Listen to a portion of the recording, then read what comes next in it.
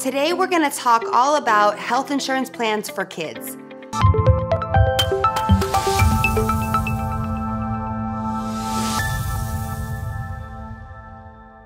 So whether your kids play sports or they're just active little monkeys like my girls are, you want to make sure that your health plan really covers you and covers your kids for the unexpected things that can come up, whether it's sickness or whether they get hurt.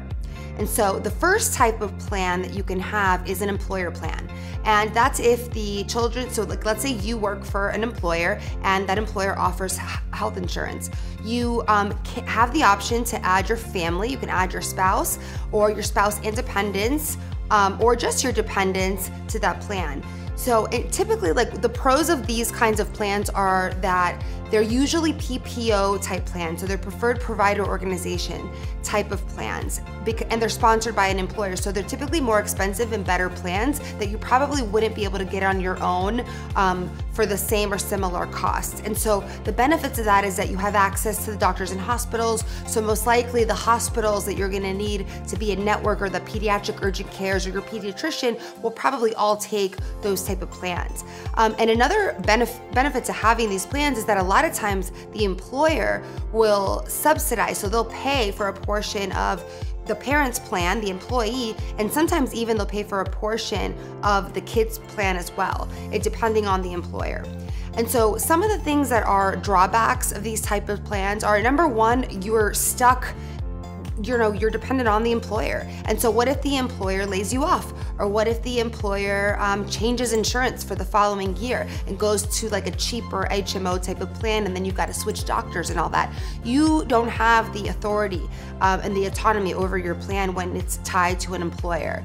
And then another con would be that it could be really expensive to add the children to your plan. And so all of those things are things to consider when it comes to employer plans. So number two are CHIP programs, or state-funded insurance programs for children.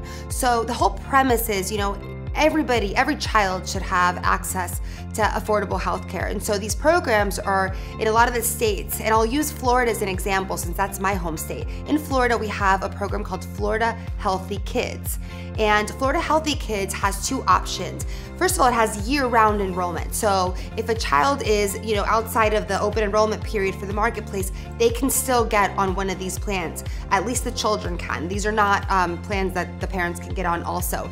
And these plans, the way it works in Florida is you have two options. You can either do a subsidized pay, and for that you have to have low income, a low enough income that then the government will pay a portion of that. So you might get a plan for as low as $20 a kid, or you pay the full pay amount. So if your income is above a certain threshold, you'll have to pay full price for the plan. So here it's a little over $200 per kid. It could get expensive if you have more than one kid, but that is something that's available year round. And also, one of the drawbacks is limited access to doctors and hospitals depending on what city that you're in. So what I see is the trend is like the busier cities, like a city like Miami, Fort Lauderdale, you're not gonna have trouble finding doctors who accept those plans.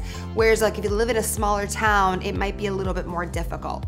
The third type of plan for your children is the Affordable Care Act, or the ACA marketplace. So a lot of people don't know this, and it's a common question I get, but kids can actually have their very own marketplace plan. So one of the things that I get is like from children age 0 to 12 months, they're actually not eligible for the CHIP program, at least in Florida. They're not eligible for the Healthy Kids. It only starts at age 1. So what do the people do in that gap period, right?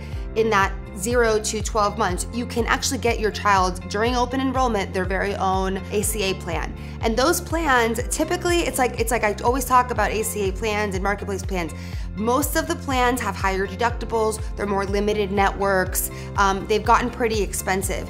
You can find PPO options, not in every single state, but you can on the marketplace. You just really have to make sure that the doctors that you want accept those plans.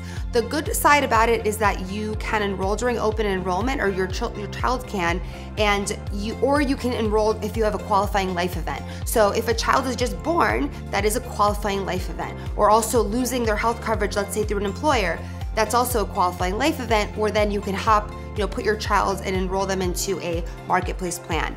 Again, sometimes higher deductibles, less access, but the good news is that you can have that on their own.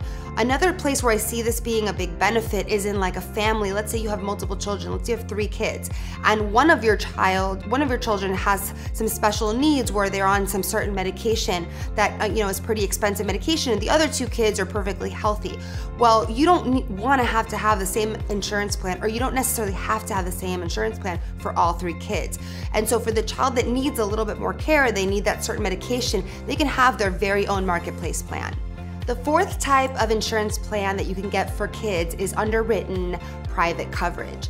And so these types of plans tend to also have access to a PPO network, which we've talked about, great access to doctors and hospitals. One of the drawbacks of these plans, though, is that a lot of them do not enroll children by themselves. So the children have to be on with at least one parent. You can have one parent and 4 children, that's fine, but one parent has to be on with any of the children.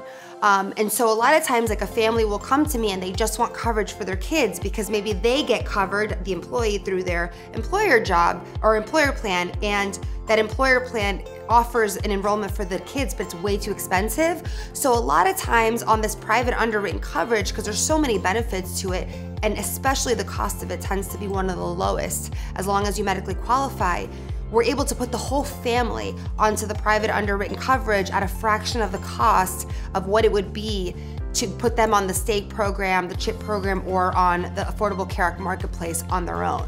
And again, access to the doctors and hospitals is huge with that. And a lot of times those underwritten plans, they have a lot of great accident and injury coverage built in where it'll supplement your plan so that you don't have to meet a really high deductible before they kick in for the common stuff like the broken bones and things like that. So if you have more questions on what types of plans are the best to enroll your kids in, don't hesitate to reach out to me at alexandracontos.com.